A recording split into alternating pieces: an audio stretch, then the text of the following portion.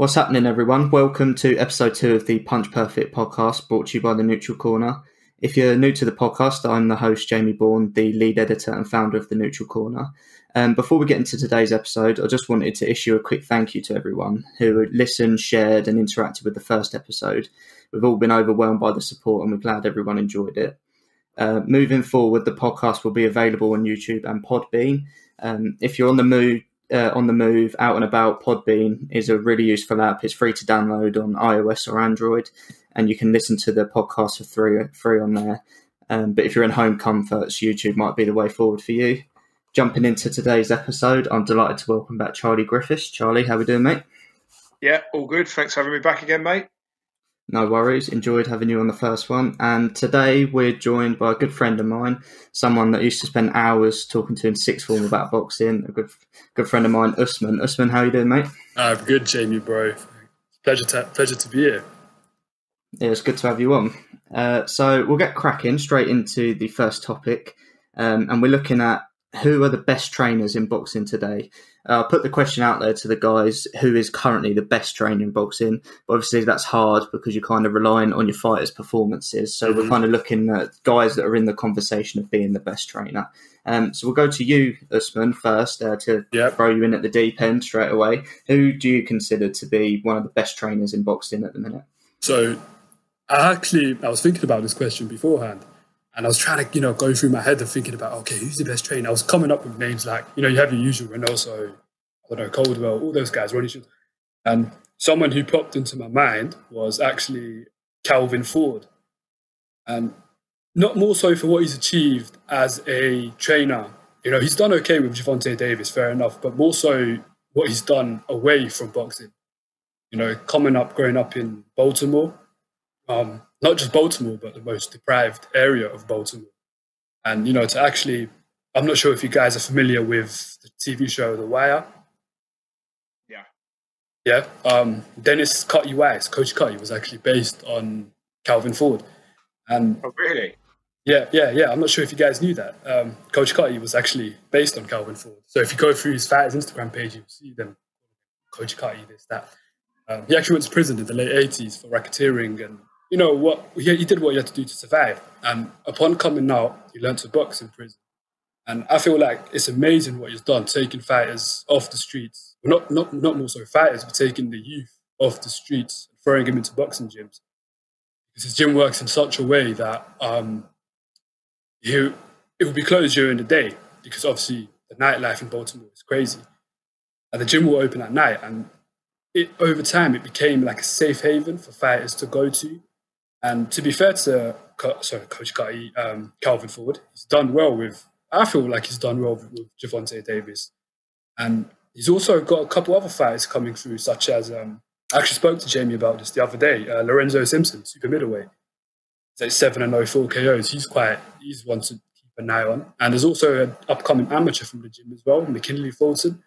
And obviously, along with Gervonta Davis, they're the three that I feel like he's got his eyes set on. So, yeah, for me, I think Calvin Ford stands out more so, again, for what he's done outside of boxing, which, it's a big factor for me. When I look at, trainers who want to make an impact. That's an interesting one because I kind of didn't expect kind of all the names that I had in my mind, and I've been making my own notes. I really didn't expect that to come out. I wasn't aware of kind of his backstory. I knew, obviously, the work he was doing with Gervonta Davis.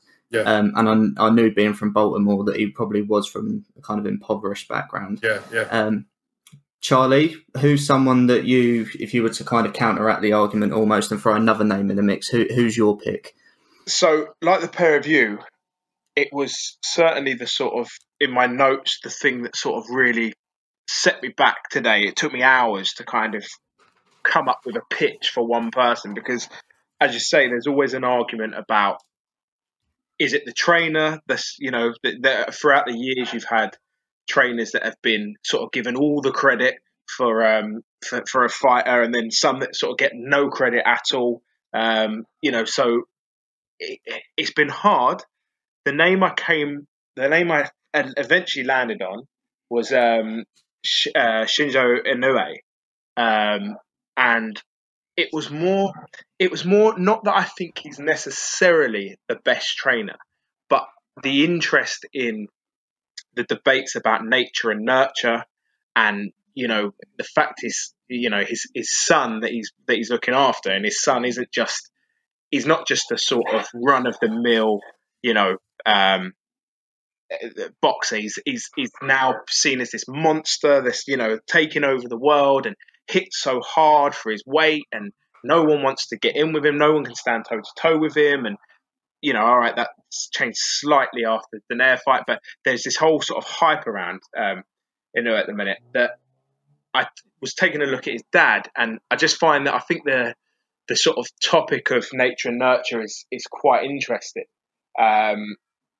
And I feel like if there was a case study on nature and nurture, that I don't know if we have any sort of scientists listening to this show out of all the people that did listen, but it would be quite interesting for them to look at Inu's dad to kind of work out, because in a way he is both the nature and the nurture part of him. But I was reading a story about him not so long ago, actually, after it was when in his fight with Manny Rodriguez.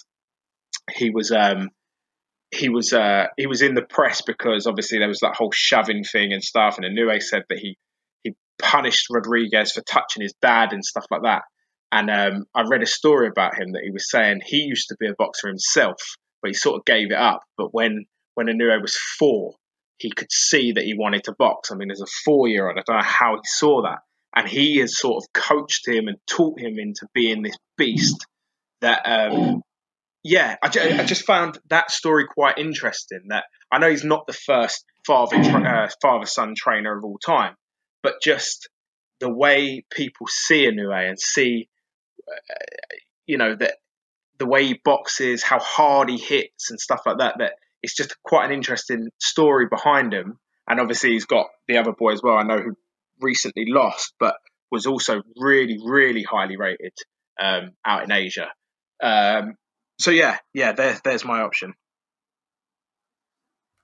Yeah, that's a good one. I'm actually following a similar theme, and I was going to kind of continue what you just said, but I'm actually going to throw it onto my argument now because it relates to yours, and I went for a father-son kind of dynamic as well, and I went for Papachenko, Anatoly Lomachenko.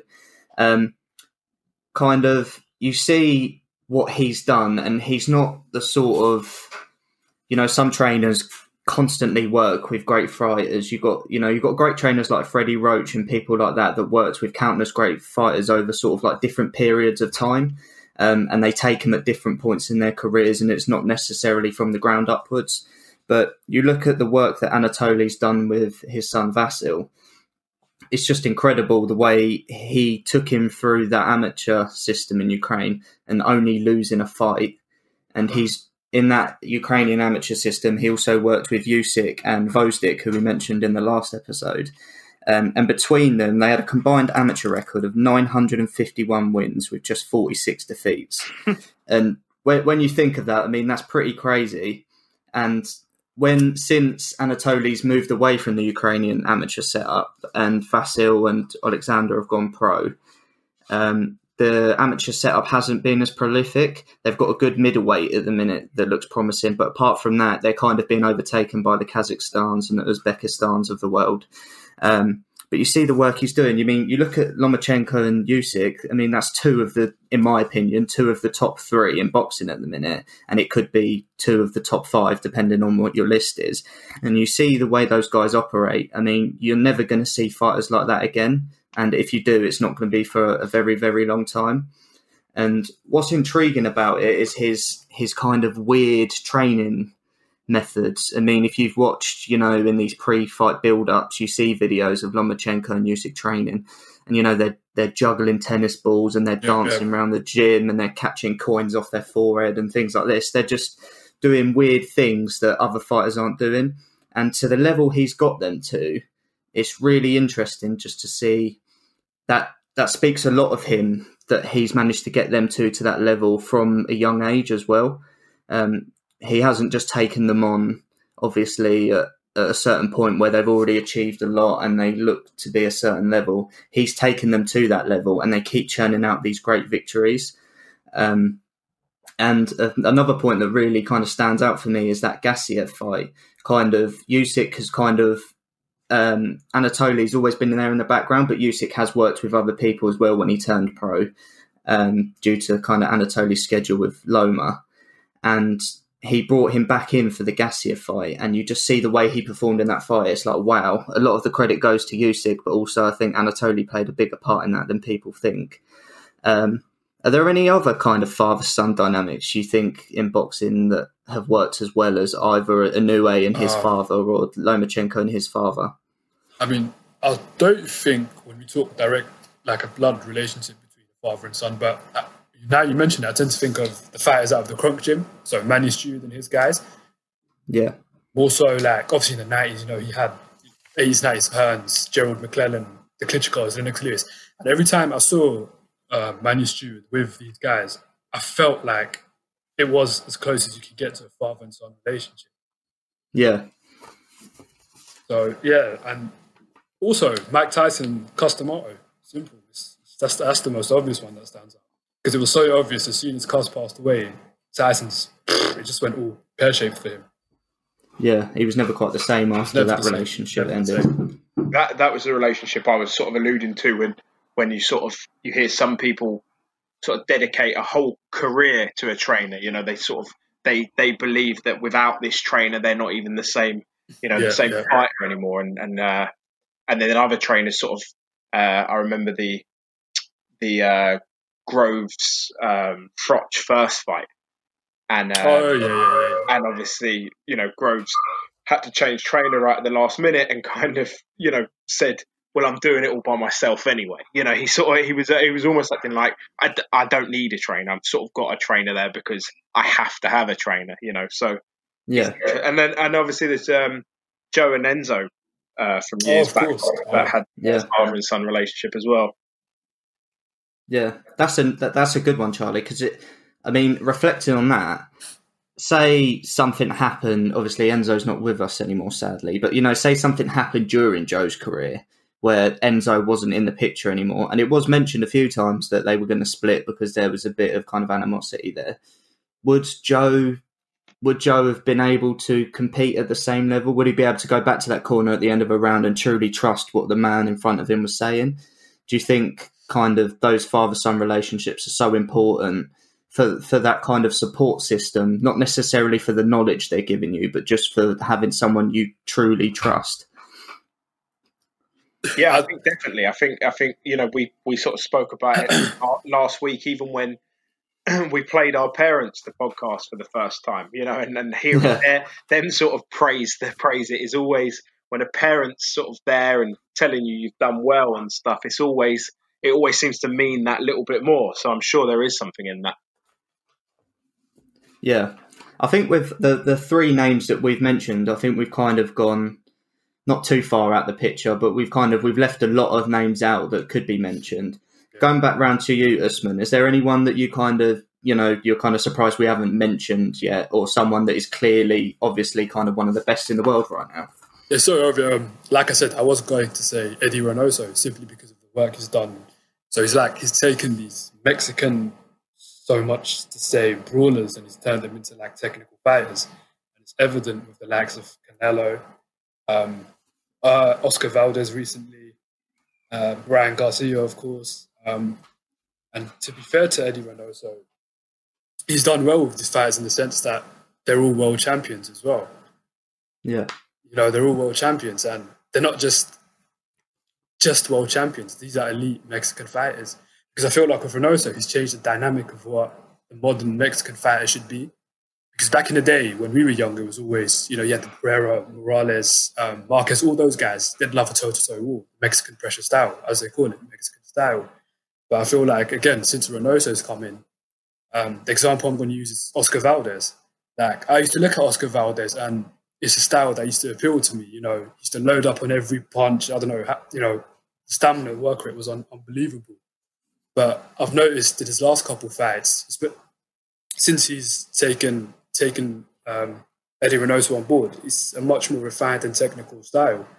And I always feel that's the best way forward. It's boxing, not fighting. So you have to appreciate the art, which is why I always tend to go with trainers and fighters who tend to stick to the basic principles and fundamentals. Yeah.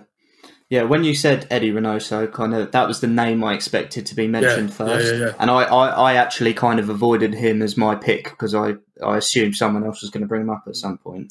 He's kind of one of those trainers. He's building an impressive stable. Obviously, he's got Canelo's got Ryan Garcia, he's got even Luis Neri at bantamweight. He's got Cesar Martinez at flyweight, and recently he's added Andy Ruiz, which is an interesting move. Charlie, what do you make of that? I know I watched an interview either yesterday or the day before, listening to Manny Robles, and it was actually quite. It was gutting to hear him how devastated he was.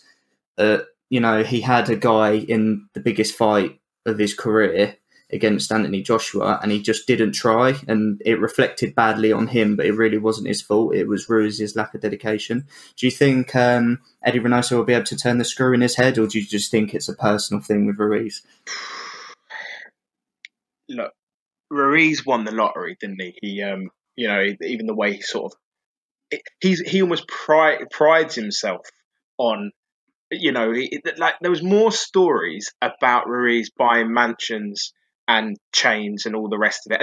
And look, there was obviously that's because that's a funny story for them to tell. But how he came into that second fight, because the whole build up to the Joshua fight, and they were asking him, "Oh, you've got lots more tattoos now and stuff," just ridiculous questions that had nothing to do with anything. But and I thought, do you know what? I really hope he sort of shows come fight night. So what if I bought myself a nice house, a nice car, some nice jewelry? I can still get in and I can still hang with, the top fighters. It wasn't a lucky shot. And then you watch it and it sort of makes you think, he did just sort of give up. He did give up on it. But having said that, this move, it seems a serious move. It seems like maybe he did mess about. Maybe he didn't take it too seriously.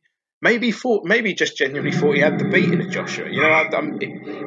The moment you take someone out like that, you must believe in your mind. It's why, without going off the subject too much, it's why when after Fury beat Wilder for the second time and Wilder called on his rematch, and you saw everyone saying, "Why is he bothering?" Because he knows without actually beating Fury, he knows he can pretty much take him out because he's already pretty much done it. Once, apart from this miraculous recovery, he took him out. So, and I think once you do that to someone once, you have got belief in your head, I can do it again. And there's belief in the other guy's head, he can do that again to me. So maybe he didn't try hard enough in that second Joshua fight. I don't know what it was, but the move's an interesting one, and the move sort of suggests he's serious. I don't think he would be allowed to go there and, just to mess around and stuff. I feel like the move seems serious, and there's still some fights for him. There's some fights around that division that I wouldn't mind seeing Ruiz in. So yeah, I think it's a good move, and I feel like the move suggests, and obviously could be proved wrong, but suggests he's still serious. Yeah, I agree. He kind of, if you are not serious about your career, you're not going to team up with one of the best trainers in the world. Yeah. And like you said, he's still in the mix. He at heavyweight, there's fights against the kind of guys that are just outside the top. The Joshua, the Fury, the Usyk, the Wilder. Just outside that level, the White and the Parkers and everything. You can make a lot of money fighting those guys. And if you're good enough to beat them, you get the bigger fights. So I think it's a good move for him, and I think it will put him back in the mix, and there'll be some exciting fights. Charlie, going back to you, was there, because we asked Usman about whether there was someone that we'd missed and he came up with Eddie Reynoso, was there another name that you thought maybe someone might suggest? I'm not sure about thought someone would suggest or necessarily think is the best trainer, but I've always liked Shane McGuigan. Yeah, I was going to say the same thing. Yeah, sometimes he gets a bit of stick online, and I think it's a bit harsh. I think what he's really good at is he adapts to his fighter quite well. So whoever the fighter is, because he's had some sort of, he teamed up with Hay for a little while, and he's sort of became David Hay's mate. Do you know what I mean? Whereas when he was with Frampton, for example, he and like the build up to the Quigg fight, he almost became Northern Irish. Do you know what I mean? He became one of them. He really embedded himself in that belief. There's obviously something going on there where, Frampton, Taylor has left him now, hasn't he? Yeah. Yeah. Taylor's with Ben Davidson now. Yeah. So I think there is clearly something that goes on there. I don't know if it's more his dad or whatever. But yeah, as a trainer, I think he's really decent. I feel like he really does adapt to his fighter well. Not perfect, but he's still young, and he looks young as well. He looks quite fresh and sort of up and coming, and so his mistakes you can sort of, because it's like when you see Joe Gallagher still making the same mistakes, he sort of becomes a bit irritating, but when McGuigan does it, I don't know, there's something young and fresh about him, and he just seems like he could really, and look, he's had Groves there with him, Hay, Frampton, Taylor. He's had some really solid names, that have gone and asked him to train him. So he's obviously doing something right. Yeah, I think he was someone that I was going to suggest. I've kind of, for a long time, I've always felt that Adam Booth was kind of the best trainer in the country. And then the way Shane McGuigan's come along, I think right now that's his kind of title. When you're just saying about how young and fresh he is, when you look at some of the wins he's guided his fighters to, and don't get me wrong, first and foremost, the fighters have to put in the performance. But you look at the kind of fights that he was behind. You look recently, I was really impressed with his work with Josh Taylor in the Prograis fight. Yeah. I thought the advice he gave him kind of won him the fight in the second half, where kind of suggested those adjustments. And then you look at the other wins, like, people forget he was with Frampton when he beat Santa Cruz, which was one of the kind of sort of big British wins overseas. He was with Groves when he beat Chudanov. Even Luke Campbell, he lost thoroughly to Lomachenko, but I don't think he could have been any better prepared. Yeah. I think that is as good as he could have given that night, and I think he really kind of got him in the best possible position. And even another one kind of to the lower level that he's worked with, even Lawrence Okoli, we all criticise him, and he isn't good to watch, and I do think as he moves up the levels, he will get found out. McGuigan's just telling him to do the right things. He's not trying to make him some flashy boxer. He knows he's awkward, and he's telling him to be awkward because it gets him the wins. And I think he's doing a really good job. And like you said, with him being young, he's only going to develop. But I do think you're right. I think the kind of Barry involvement might be having an effect on his relationship with fighters, sadly. It's a shame we don't know more about what actually happened with Taylor and stuff like that. A name I wanted to throw out there to you, Usman, someone that kind of, for a while, and he's won Trainer of the Year a couple of times, and back in the day he worked with Terry Norris and his brother, and he's worked with some really good champions over the years. He was at the forefront of the Gennady Golovkin camp until last year when they split. Abel Sanchez, do you still hold him as one of the best trainers, or do you think he maybe, he had a bit of luck on his side having a good fighter like Golovkin, or do you think he is genuinely one of the best in the world? See, Abel Sanchez was a name that I was thinking about putting out there when you mentioned the question to me. And I looked at Abel Sanchez and I think to myself, all right, you just mentioned fighters have, trainers have a stable of fighters to which they train. And when you think to Abel Sanchez, the first fight that comes to your mind is, okay, unless you know who Terry and Orlin Norris are, it's always Gennady Golovkin. Other than that, I can't really think of anybody else who's trained. I mean, I do remember he trained Franz Botha, heavyweight, South African in the 90s. He didn't go on to achieve much, but to be fair to him, he was a decent name to train. And I do think when it comes to Abel Sanchez, other than Terry Norris and Golovkin, there hasn't really been, I don't know, recently, did Joe Joyce go out to work with him? Or is that still a running partnership? No, not anymore. But Joyce Not anymore. was there. He's kind of bounced around with everyone, it seems. Yeah, so again, comes down to styles. With Abel Sanchez, I feel like Golovkin had the tailor-made style for Sanchez to, adapt and throw in his own little magic on Golovkin. Again, like I mentioned before, Mexican fighters, and Sanchez is obviously a Mexican trainer, so it's like he's kind of brought Golovkin from. He's adapted a Kazakh into a Mexican style. Because I'm going to throw the question out there to you guys. When you think Mexican style, for me, Golovkin is the first one that comes to mind. And I'm not sure if it's the same for you guys.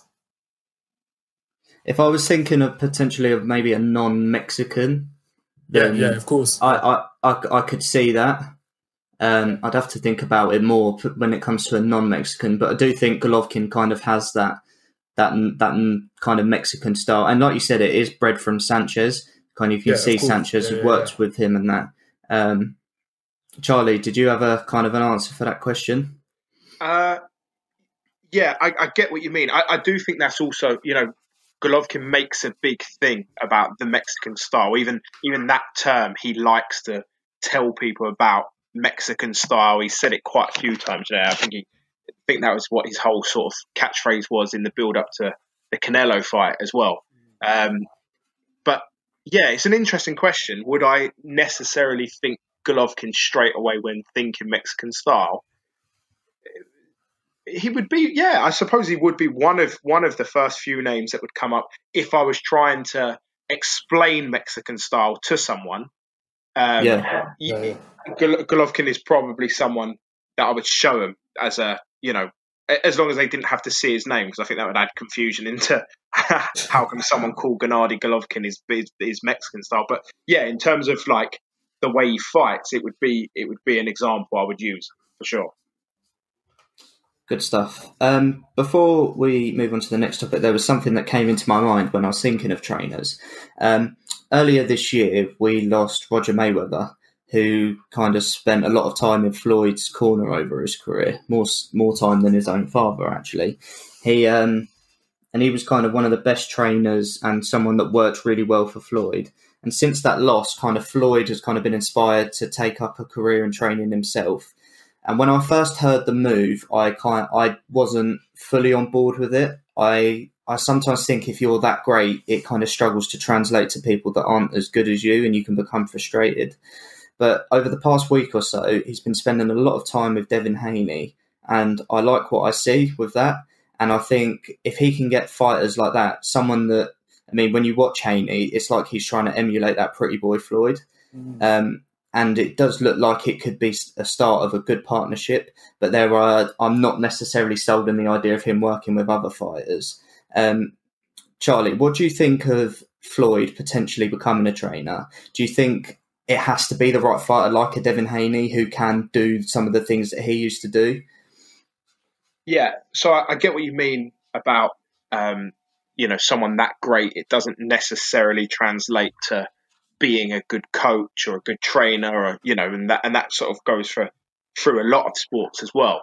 But I used to love Floyd, and watching documentaries on him and stuff, I think the thing that really, and trying to find out about Floyd Mayweather in general, what really stuck out, I can't remember who said it now, but they basically said, paraphrasing them, was basically like, Floyd Mayweather shows all the money, all the women, all the cars and all this, but he is the most boring man in the world. If you sit down with him, all he wants to do is talk boxing. It's all he knows. It's what he's dedicated his whole life to. Everything else is for show. Everything else is, Money Mayweather and stuff like that, and Pretty Boy before then, and all of that was him selling himself and making himself this brand. But Floyd Mayweather, to actually sit down and talk to, all he can talk to you about is boxing. It's all he knows. He's in the gym constantly throughout his whole career. He wasn't, he obviously has people throughout his career that said, oh, if he was in this generation, or if he was in this generation, whatever, and if he had chose to fight at this point, the fact of the matter is that he wasn't in any other generation. He was in this generation. And Floyd Mayweather, in a lot of people's opinions, is the greatest of that generation. He's such a special fighter, and with all that knowledge that he clearly has, he would basically, it would seem that Floyd would want you to believe that this is all just natural talent of Floyd's, whereas in fact it was hard work every single day of his life. So the trainer thing, when I heard that story years ago, the trainer thing now doesn't surprise me that much, because maybe as a trainer he's not bothered about doing the whole showman thing, and he would just be a really, really, really top trainer. But I would guess he will eventually be more of an advisory manager. I know he's already got that, but I can't see him being a full-time trainer for the next 10 or 15 years. I can't imagine him in, the corner and having a minute or whatever to like. He doesn't strike me as that type of guy, but I think the knowledge he could give Haney, and as you say, Haney's style, the sort of earlier style of Floyd is not too dissimilar. I think it's a really, really interesting pair. Yeah, I completely agree. And like you said, I think that's one of the things that's really underrated with Floyd, is just how hard he worked. I watched an interview probably about a month ago with Zab Judah, and they were really close kind of growing up, and in the amateur circuit, they were kind of always sort of around the same competitions. And Zab said, you can have that natural ability, but you have to, if you don't work as hard as Floyd did, you won't be as good as him, because he said you would not believe how hard Floyd worked. And part of that was coming from such a rough background. He spent so much time in the gym just to get away from it, and he ended up kind of building a work rate that no one could match. Yeah. Usman, what do you think of the move? Like Charlie said, I think kind of advisory more position and kind of just passing on his knowledge might be kind of a more suitable role than necessarily being hands-on in the corner training. Yeah, like Charlie was saying, when I see Devin Haney, I almost see a carbon copy of Floyd, from the way he stands, the way he fights, everything. So I do feel Floyd and Devin Haney is a partnership that could work. And like you mentioned, in terms of Floyd being a advisor, more so a trainer, I do feel like an advisory move would be the best thing, because let's be honest, Floyd is not the brightest light in the room. He's, like Charlie said, all he knows is boxing, which is good in the capacity when it comes to training. But I feel like we just discussed, you need to have that bond between a trainer and a fighter, almost like a father and a son. And which leads me to my next point, actually. Floyd and Floyd Senior have never had the best relationship. It's always been friction between the two because of Senior's background. So I feel like, and also with Floyd, everyone sees, the flashy cars and money, the women, all this, whatever. They also, the fact that Floyd he is that person in real life. If you see him, whenever there's a camera near Floyd, he is, everything you see on TV. And I feel like that's not the type of personality I would want in a corner, Yeah, okay, it's good to have a little bit of motivation. It's good to, when you need a little kick up the backside, it's good. But when's too much? Do you get what I'm trying to say? When is too much? Like, do you constantly want someone like Floyd telling you, oh, you're not doing this right, you're not doing that right, your feet are all wrong, your jab's wrong, this, that. And I've seen countless videos as well. There was a video of, I don't know if you guys have seen it, Javante Davis. He was throwing jabs at the heavy bag. And to a normal person, it would look okay. You're thinking, okay, he's got a decent jab. He's, hands are up high, everything. Then you have Floyd in the background saying, oh, no, you're throwing it at the wrong angle. Oh, you're angling your hand. You're not stepping into it, this, that, blah, blah, blah. And I'm thinking to myself, because also what people need to understand is when it comes to fighters as well nowadays, everyone wants to be like Floyd. They all want to have big mouth, the flashy cars. And I do feel like if Floyd was to go into a partnership of some sort with those type of fighters, it wouldn't really work out too well. So yeah, Jamie, I do think Floyd would be better off in an advisory role rather than being a hands-on trainer, simply due to the fact that Floyd's the type of guy who could potentially burn bridges. Yeah, I think I understand some of the points in there. I think there's, again, I do kind of get that. I've seen it in football, sometimes if a player that was that great is coaching a club, working with players that like aren't of the same standard, why you would become frustrated. And I could kind of see that happening with Floyd if he's working with fighters that just aren't getting it necessarily. They just can't do what he wants them to do. So maybe kind of the more, because although, you know, we kind of hear these stories about Floyd not being the brightest spark, business minded, he is very astute. You don't get to be as rich as he was, and kind of taking the fights at the times that he did without being clever. So I think we covered pretty much everything in that section. So we'll jump into the next topic. And the second topic is we're looking at the guys that we consider to be the most overrated and most underrated in boxing at the minute. We'll start with underrated. We'll kind of each give an answer, and then we'll move into the overrated side of it. Charlie, I'll let you kick things off. Who's a guy that you consider to be underrated by most? So I have gone for Gervonta Davis.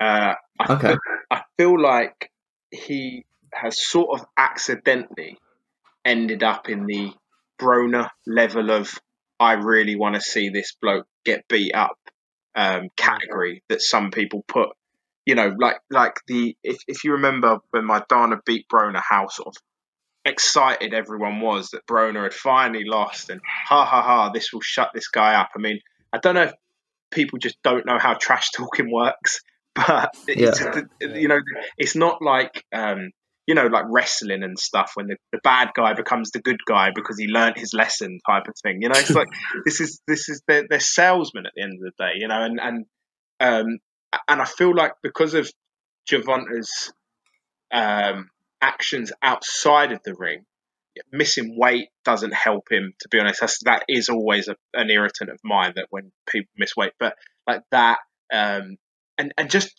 this sort of, and I think sometimes it's just people assuming that, oh well, he's seen with Adrian Broner, so he must be one of them sort of nuisances and stuff like that, you know. And I feel like young, cocky Americans immediately have this stigma that, oh well, you know, then I don't like him. And also I think the other thing as well that has made him underrated is Lomachenko is obviously, you know, everyone's favorite fighter, and everyone knows how great Lomachenko is and stuff like that. And he dared to call Lomachenko out. He dared to say, I'm going to beat Lomachenko.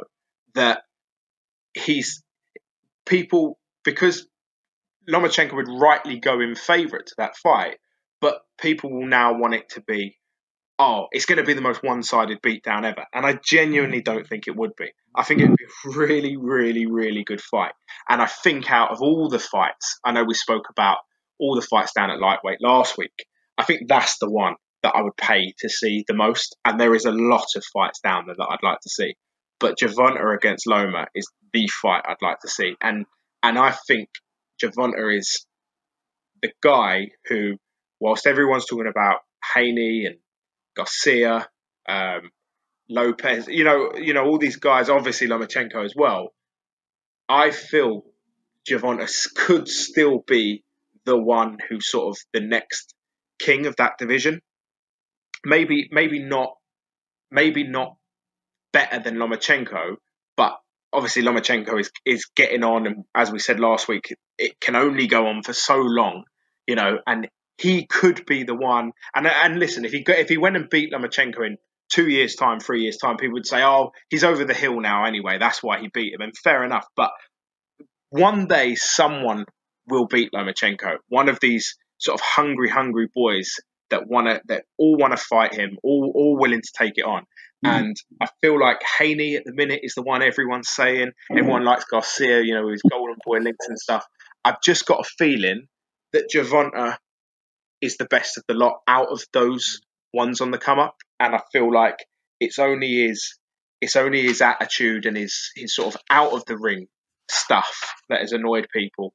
You know, when he fought Pedraza, I feel like that was what really sort of blew him up in everyone's, and I thought he destroyed Pedraza that night. And then obviously came over and fought Liam Walsh. again, you know, you don't really get these young American boys who are being talked up back home coming over and doing that, and he did.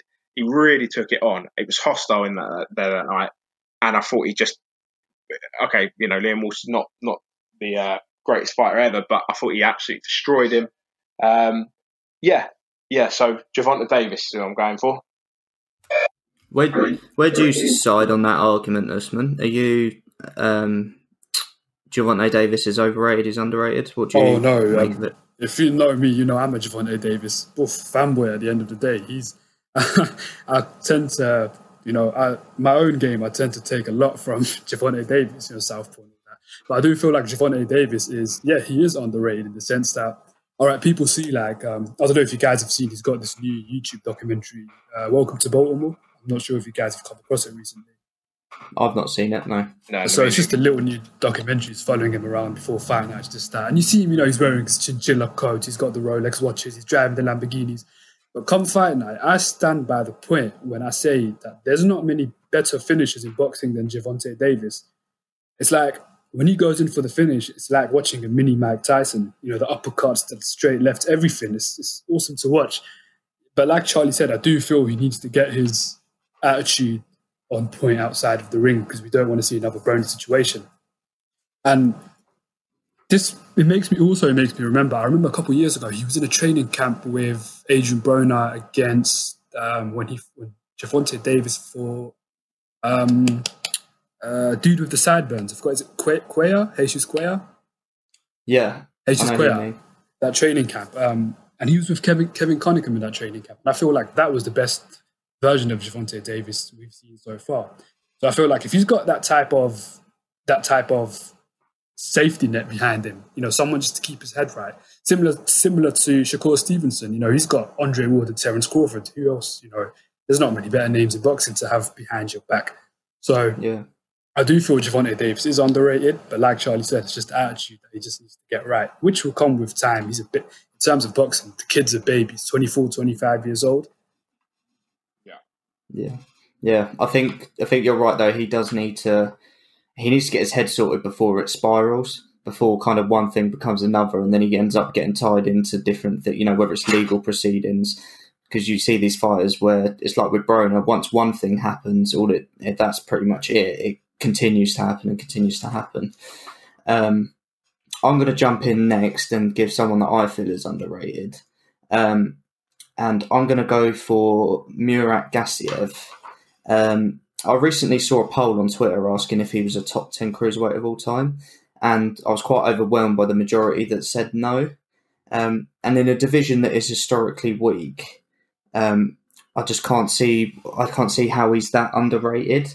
For me, he's easily top 10 and pushing towards the top 5, and he might even be in the top 5. I had to give it more thought.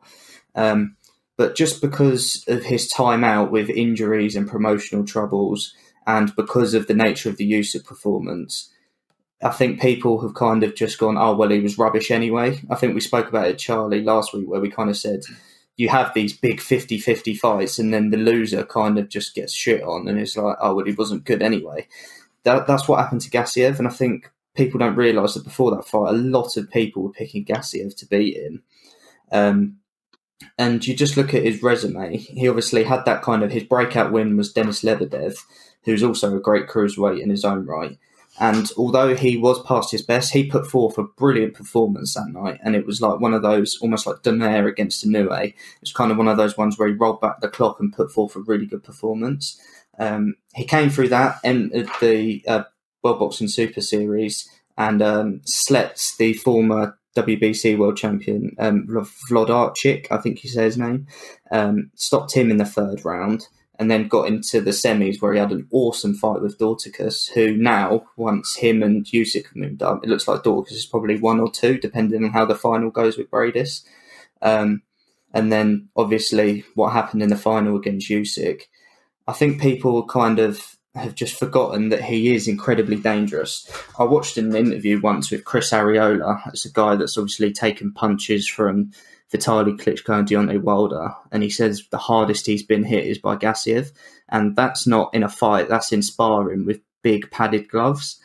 And you've seen Gassiev take these shots from Lebedev and from Dorticus, and he doesn't even flinch. And I think he's up there with Canelo and Golovkin for having one of the best chins in boxing at the minute. And I think when you see him move up to heavyweight, if he can stay fit, I think you're going to see him do some real damage. Do I think he'll do damage necessarily against the top guns? No. I think obviously Usyk would beat him again. I don't think he'd fare very well against the top guys. But again, as we're speaking about Ruiz and those guys that are in like 4th, 5th, 6th, that kind of region, I think he gives them problems. He's big enough to, those guys, Parker and people like that, they're not massive heavyweights. And I think Gassiev is going to cause some trouble. And I think he's being massively underrated and people shouldn't write him off. Charlie, do you side on that same argument, or do you think the Usyk performance was an accurate reflection of actually how good he is? No, I really like Gassiev. I'm a real fan of Gassiev. Listen, Usyk is simply better than him, and better than him by some distance, but that's fine. You know, you can be some distance behind Usyk and still be a quality fighter. As we said last week, you know, there does seem to be that. It seems like people want one extreme or the other. They're either the best or the worst, and there's never an in between for people. You know, and loss means the end of the world for some people. And people always go on about, oh, you know, O's count for nothing. And then the moment someone loses one, it's the end of the world. His fight with Dorticus was, I thought, absolutely brilliant. Maybe one of my, certainly in my top 3 favourites from that World Super Series out of all the fights it's had. I loved that fight. But I thought he was quite clear of Dorticus that night as well. You know, I thought he had the beating of him all night long. He had the beating of him, and there wasn't a point in the fight that I thought, like, Dorticus didn't fight badly, but I just felt Gassiev the whole way through was the better man. So to think that now, and as you say, Dorticus is now in the final again, and I think that's sort of why he's moved up, because losing to Usyk, he could have re-entered the tournament and won it, but what's the point? You know, I think he is better than the 2 in the final, and I rate the 2 in the final as well. But I'd have Gassiev ahead of both of them. Him v Breedis would be good, but I'm interested to see what he does up at heavyweight, and I feel like because of all his injuries that has sort of stagnated his heavyweight career and stuff, I feel like because isn't he with Matchroom now?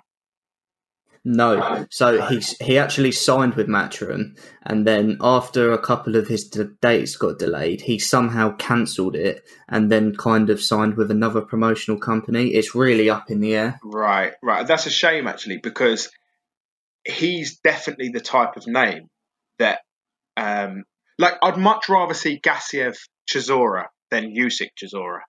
Yeah, exactly. You know, I would much rather see where Gassiev is in the heavyweight division than Usyk, because I don't think we learn anything from Usyk beating up Chisora. I just don't think we learn anything from it, you know. But Gassiev against Chisora, if Gassiev rocked up and beat Chisora, not that Chisora is like sort of the gatekeeper, but not really, you know. But I just feel like if he could go up there and take someone like Chisora out, then you know, suddenly Gassiev v White, for example, is then a really big fight. You know, a really, really big fight. And as we've alluded to a couple of times tonight, there's, outside of Fury, Joshua, Wilder, and probably Usyk, there's some really good fights to be had in the heavyweight division. And just because they may not be for the world title at the minute, it doesn't mean that there's not some cracking fights to be made. And I see no reason why Gassiev shouldn't be in that. Yeah, you mentioned it quickly then. I actually really like the Bradis fight. I do like that fight, and that's kind of one that I feel like got away a bit at cruiserweight. Like, it's annoying that it didn't happen. Yeah. But yeah, this promotional thing as well is just one thing that he needs to get kind of under wraps and get it sorted, because Matchroom have the lion's share of the heavyweights, especially those guys that we're talking about that are kind of in the middle of the rankings. Like, Matchroom have kind of the fair share of them, and he could have been involved in some good fights. So, Usman, we're going to go over to you now for an underrated pick. Who are you picking as your candidate? Also a historical pick, Floyd Patterson. Okay, you're going back. So for my pick for underrated Floyd Patterson, simply because to be, a middleweight and win a gold medal in 1960, and then to go on 1950, and then go on as a middleweight to win the heavyweight title, not once, but twice at such a young age as well. He beat Archie Moore for the title, defended it a few times, and he fought Brian London in the process. Again, lost the title to Ingemar Johnson, but, he had the makings of a champion by winning the belt back and going on to defend it twice more. And I just feel like Floyd was unlucky in the sense he came across Sonny Liston, not once, but twice, and also Muhammad Ali as well. So, and also I feel Floyd Patterson's underrated in the sense that Customaro was actually a teacher of Floyd Patterson as well. So when I see Floyd Patterson, I see a lot of similarities with Mike Tyson in the sense, they had the same peekaboo style, the gazelle punch, the bobbing and weaving. Difference between the two was Floyd's style of peekaboo was more artistic. It was it wasn't aggressive like Mike Tyson's. It was more artistic, a little bit more. There was more flash behind it. So I feel like, and I say this to a lot of people, Floyd Patterson was a mini Mike Tyson before Mike Tyson. So I think I'll always stand by the pick that Patterson is my all-time underrated fighter. I just feel like he got unlucky in the sense that there was no in-between divisions. Like there was no light heavyweight, cruiserweight, super middleweight in those days. And yeah, he was a small heavyweight. So for him to take a beating off the bigger guys was one thing. But, to say I was a world champion at 22 years old and defend the belt, yeah, so Floyd Patterson for me. Yeah, that's a good pick if we're going historical. Like you said, he gets shit on a little bit because people just see the Sonny Liston defeats. Of course, yeah, and yeah. Kind of Ingemar isn't kind of remembered as a great champion either, so they don't stand out as good wins. But for the people that actually know their boxing, will rate Floyd Patterson and rate those victories. Now that we've given all an underrated pick, we'll move on to overrated, and we'll go back round to Charlie. I'm kind of delaying my pick because I think I'm going to be a little bit controversial. So, Charlie, I'll let you jump in with your pick. Who do you consider to be a little bit overrated? So I'm glad you've said you're going to be controversial because I think I'm going to be as well. So at least maybe you might take the heat off me. Yeah. I have gone for Gennady Golovkin. Reason is because when I hear the word overrated, I don't necessarily think of it as people think he's good, but he's actually shit. I rate Golovkin really highly. I think he's a really good fighter. But the levels that I've heard him be put on for the last 6 or 7 years now, it seems, I've never really seen him live up to that high of a level like that he gets talked about. I feel like he spent a lot of his career with Martin Murray as the best name on his resume, to be honest. I know his win against David Lemieux was very impressive, but Saunders also was very impressive against Lemieux, and I feel like Gennady Golovkin's fans would talk about Saunders Golovkin as a one-sided beatdown, for Golovkin. And then his sort of 4 biggest fights, he's the first fight against Canelo. Okay, and this is where I think I might get a lot of stick. I don't think that Golovkin won that fight as clearly as it is now accepted in the boxing world. That was daylight robbery. It's disgusting. He wasn't given the win.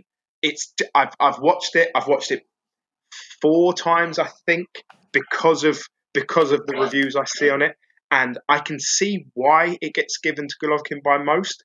But I do think that the argument is clouded by Adelaide Bird's scoring on it, and I feel like had that scoring had been given 115, 113, for example, I think people would have still said, "Oh, I can't believe that he's got a draw there." I think people would have still believed Golovkin won, but it then came with all the memes and all the videos and all this of, Oscar De La Hoya paying her and stuff like that. And the argument I've always had is, if you paid a judge, would you not just pay to get the win? You wouldn't. He got nothing out of her scoring it really widely, except for people making sort of conspiracy theories. Do you see what I mean? It doesn't matter if you win the fight 120, 108, or 115, 113. If you win the fight, you win the fight, and that's it. And that's why the scoring has always bothered me, that people go on about it so much. The way that she scored that fight didn't change her perception that Canelo won, and that was all that was important. She believed Canelo won the fight. And then in the second fight, I gave it to Canelo. The first time I watched Canelo Golovkin, the first one, I gave it a draw. I can now see why Golovkin is sort of accepted that he won that first fight. The second fight I gave to Canelo.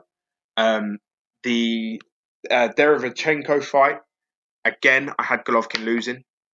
And the Jacobs fight, I felt like the knockdown won it for Golovkin. And so that would be 2 wins out of 4. I'm sort of willing to give him, willing in the least sort of pedantic way possible. I just feel like when he's been at the very, very top, his top 4 fights, he's never overly impressed me. Like to the point where I thought he really is the best sort of middleweight on the planet. There's no one close to him. And now obviously age is a factor, and like the Derevchenko fight is all put down to his age. Oh well, he's past it now. Then it doesn't, and I just feel like it's always a quick sort of excuse when someone people like just notoriously like Golovkin has just always been a fan favorite, it seems, and Canelo isn't a fan favorite. So their fight sort of got billed as sort of good v bad. One of them is the good guy, one of them is the bad guy for whatever reason. And yeah, I just feel like at the very, very top of his game, before he ever got to the big fights, he just got talked about as, oh, he'll walk through anyone, he'll smash them all. I remember when just before he had them fights, there was always just this feeling that no one could touch him. And then when he got to those fights, and he didn't just walk through, like Jacobs, for example, he didn't just walk through Danny Jacobs, was when I was started to think to myself, maybe he isn't just this unstoppable machine. And the Canelo fights, I really like Canelo. I've always rated Canelo. The Canelo fight sort of really drummed that home, and then the Derevchenko fight again. And now I feel it's just if he does lose his next fight or his next sort of big fight, it will just be completely accepted that, oh well, he's old now and it doesn't count anyway. So yeah. Golovkin. Jamie, I hope you come up with something more controversial, because I think I'm in trouble. No, don't worry. Mine will be more controversial. So with your pick, part of me agrees. So the way I look at it is, I think once upon a time, Gennady Golovkin was an all-time great talent. I think those fights where he beat the likes of Gill and Murray and all these guys, he was an elite talent, but he couldn't show it because the opponents he was facing just weren't of that ilk. And I think by the time he got to the better fights, he may have just slightly passed his peak. But I think when you look at Golovkin, I think you're looking at a great talent, but just with a bang average resume. And I think the thing that gets him overrated is when people just look at his talent and don't consider the resume enough. And like you, those Canelo fights, I don't see them as outright outrageous as other people do. I think the first one, I can see why you think Golovkin won that well enough to think, how did Canelo win? But it wasn't as outrageous as people made it out to be. And like you said, the scorecard kind of skewed that mostly. But the second fight, I had Canelo winning. The first fight, I think that the first time I watched it, I gave it to Golovkin by 1 and have watched it since and scored it a draw. So I do think, like you, he is a little bit overrated, largely because his talent doesn't stack up with his resume. How good he actually was at one point, he didn't prove it in those later fights when he fought, these Jacobs and guys like that. He should have been beating them more clearly if you're a great fighter. And I think Canelo, if he was as great as some people make him out to be, he would have dealt with those fights better. Usman, we're going to move on to you. Yep. Before I kind of stop everyone listening to the podcast with the person I go with. Who are you picking for your overrated pick? Yeah, so for my overrated fight, I am going to take it back again. And Sonny Liston for me. Okay. I feel like Sonny Liston was overrated in the sense that before the whole heavyweight champion of the world thing, you look through his resume and you think Sonny Liston didn't fight anyone of note. He actually lost to Marty Marshall in his 8th fight. Okay, split decision, but still, someone like Sonny Liston should not be losing to someone like a journeyman early in their career. So time goes on and he fights. Okay, Cleveland Williams happened to be a good win on his record. But other than that, he beat up Floyd Patterson for the title and he only defended it once. And like we mentioned before, Floyd Patterson was a small heavyweight. So for Liston to beat Patterson twice, it was no surprise. And I feel like, so when you look through his record, it's like you see he only had one title defense on his record, and that was a rematch against Patterson. And obviously everyone knows what happened in the next 2 fights, Muhammad Ali. And whether, the first Ali fight was not close at all. Okay, first couple of rounds, they were feeling each other out. But once Ali got into his rhythm, it was beautiful to watch. Liston was getting lit up left, right, centre in that fight. So much so, he actually tried to blind Ali, I believe. Yep.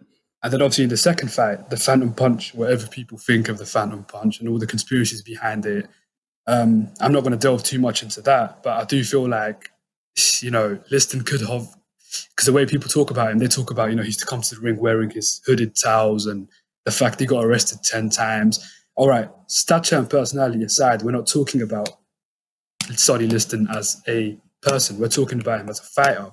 Like everything I've said, I do not think Sonny Liston is the top 10 heavyweight of all time, like some people say, simply because of the fact that he beat a smaller guy to win the world title, and then he only defended once.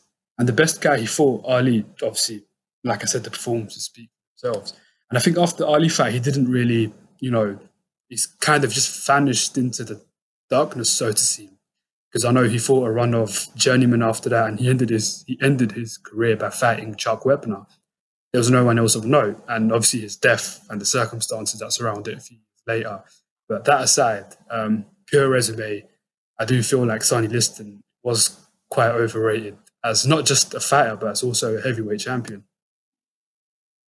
That's an interesting one. I've never given that topic enough thought to kind of making my own judgment. But I can see what you're saying. I think part of that, and going back to Floyd Patterson being underrated, there was a period after Joe Louis and after Ezra Charles and Joe Walcott where Marciano was champion and the division was a little bit dead. That's one of the criticisms of Marciano, is that his competition was weak. And I think it then moved on to Patterson and Ingemar, and it was a really weak kind of stage. And I think Liston inherited that, but he beat the only other guy around at that time of note in Patterson. But then, like you said, the Ali fights kind of really skew his legacy. Now, I'm about to set the world on fire and give my pick. And for my overrated fighter, I'm going for Inoue. Now, I'm making a quick disclaimer before everyone hates me. I have Inoue 4th in the pound for pound list. I consider him to be, an elite level talent. He's one of the most explosive fighters of the past decade, probably going back to the 90s and early 2000s. And for me, he's one of the best body punchers, and his jab is excellent. There's things I really like about his game and think he's worthy of that pound for pound status. My reason for stating he's overstated is mainly for the people that overrate him when considering these pound for pound arguments.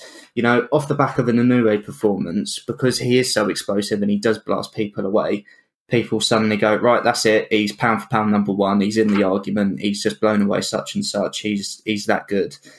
But for me, in terms of just pure ability, if you take away his power, obviously his power is probably his most valuable asset, but if you take that away from him, he is not as skilled or as talented as other guys in the top 5, so Usyk, Canelo, Loma or Crawford, and I don't think he's even a talent as who I have in 6th in Estrada. I don't think he's quite on their skill level. And I do think, like Donaire showed, if you can live with the power, you can make him look a little bit ordinary. He's still good enough to beat you, still good enough to outbox you, and he's only young, so he is going to improve. But people seem to have this thing after he beats someone. It's like he's pound for pound number 1. He's going to go up to all the way up to featherweight, and he's going to beat everyone. How does a fantasy match with Loma at featherweight go, and things like this? And that's the reason I think people are overrating him. Because for me, super bantamweight, which is obviously the weight above what he's operating at now, I think that's his ceiling. I think once you move up to featherweight, you're getting in with guys that are just too physically big and durable, and your power doesn't carry the same kind of feeling. And even at 122, I think you'll start seeing the signs of him not having the same kind of physical explosion and assets that he has at bantamweight. I think he beat, people talk about the Navarrete fight being a good fight. I get that, but I also think he beats Navarrete pretty comfortably because I think he's a little bit podgy and he's not quite. I think he can outwork him to the body and take him out. I think he beats Ray Vargas. I think that Madlia fight's a really good fight because it's a big, durable super bantamweight. So the reason I'm saying he's overrated is because of the way people talk about him, not necessarily on his ability or his resume. I'm talking about the way people kind of think that he's pound for pound number 1, and people want to say he'll go up to featherweight and he'd win in a fight against Loma at featherweight and things like that. That's why I'm overrating him. Charlie, am I completely bonkers, or can you see kind of where I'm coming from with that? So I'm a big fan of him, as you know. And I didn't think his name would be thrown in the overrated category. I get what you're saying, that your disclaimer beforehand, which some may call it chickening out. I don't know. I wouldn't say that, but some listeners may say that you've chickened out. It suggests that you obviously do see his worth, do see how good he is. It's the overrating from 4th best to 1st best, basically. Yeah, exactly. And that overrating does that still counts. It doesn't matter if you overrate someone 100 places up on a mythical list, or if you put them up just a few places, especially at the very top like that. 4th to 1st can be a big gap. He certainly still has to do more. There's more. There's a lot more that I'd like to see him do. But the one thing I will say about him is, like his fight against Manny Rodriguez, for example. I thought to myself, this could be interesting. He could be. Manny has looked a good fighter, and he just, the way he blasted him out again. And it did get to that point where it's just like, well, he's going to get in that final with Donaire, and Donaire's a bit old now, so he's going to blast him out. And obviously where he didn't, but because he put on such a good fight, the pair of them did, it was such a good fight. It was almost like, and he still won convincingly. I came away from it feeling like he showed us something else about his game, and it's not just about blasting them out. I was, as I said last week, I was looking forward to his fight with Casemiro. I thought that had the makings of a really good fight, where I thought he'd win, but I thought he had the makings of a really good fight. To sort of throw the question back to you, what if you could sort of make a dream matchup of his for the next 3 fights to prove to you that he was, say, not 4th, say to move him up to 2nd in your list, what would he have to do? For me, he'd have to... It's hard to say. I'm just trying to think of who is around. So, at bantamweight, the thing is, I think he's by far and away the best bantamweight in the world. And like you said, with the disclaimer, I kind of use that to suggest that I don't underrate him. Yeah. I actually rate him for what I believe he is. I just don't rate him as much as the people that think that he's going to blitz through divisions and do a Pacquiao and climb up the weights and knock everyone out. Fights for me, I would like to see him clean up. So the Casemiro fight, there was the fight I did really like was the Lewis Neri fight, but Neri again is one of these guys that just can't seem to get his head screwed on. But Super Bantam, I really like the Akhmadliev fight. I think he's young, he's fresh, he's durable, and he's talented. You know, he's a good amateur. He's got that kind of Uzbekistan style that's becoming popular now and is becoming successful. That's one fight I would really like. Do you know another fight I would like? I would like to see, and it pains me because I think he wins at this stage, but even Rigondo, I would like to see that from a point of maybe if he's getting a little bit frustrated. Yeah. Like, I know Rigondo's timing and his speed isn't what it was, but say for 4 or 5 rounds early in that fight, he doesn't catch him, and Rigondo's kind of in his flow, he's kind of in his element. How does he react to that? And does he start becoming a little bit gung-ho and just kind of start trying to knock him out? Or does he take his time? Does he pick a shot where we all go, wow, that was impressive that he was patient enough to pick that? So they're 2 kind of fights that I'd like to see, but the fights I'd like to see are in around super bantamweight, because I personally think he'll clean up at bantamweight now. Mm-hmm. Yeah. Yeah. Usman, do you think I'm kind of underrating Inoue? Do you think I'm along the right lines, or what's your assessment of it? Again, like you said, I think with Inoue, okay, cool. He's destroyed everyone. Rodriguez. He has got a few signature knockout performances on his record. Even guys like Nieves and Payano, but I do feel like Inoue to make his mark on the game and to put a stamp on where he is right now, I do feel like he needs to move up. And again, that will come with time as well. But I do also feel like what you said, if you take away his power, what else is there to his game? Because I've noticed Inoue, he's like one of those typical power punchers. He loves to load up on every punch. And I feel like when he comes up against an elite fighter at bantamweight, at super bantamweight, whatever it may be, if he gets frustrated, will he be able to bank on that power at the higher weights? That's the only thing I feel like could potentially be his downfall. Other than that, I don't think there's too much I can say about whether he's overrated, underrated, because from what I've seen of him, I have been quite convinced. And like Charlie mentioned as well, the Manny Rodriguez fight, because I think Manny Rodriguez came over to the UK and he beat... Was it Butler or Hall? I can't remember who he beat to win his world title. Butler, that was. It was Butler, was it? Yeah. And I was quite impressed with Rodriguez that night. And coming into the fight between Rodriguez and Inoue on the Josh Taylor undercard, I thought this is going to be a good fight. I don't know why it's a co-main event fight, because the Japanese were out there enforcing everything. And so what he did to Rodriguez was quite, it was almost terrifying. And also the McDonnell fight, Jamie McDonnell, to do what he did to McDonnell was unreal. So, but like I said, I do feel like Inoue needs to kind of get that signature win underneath his belt to really be considered amongst the elite. Yeah, I think he needs that win that. I feel like all these guys, when they go down in history, or whether they're in the pound for pound list, they have that win.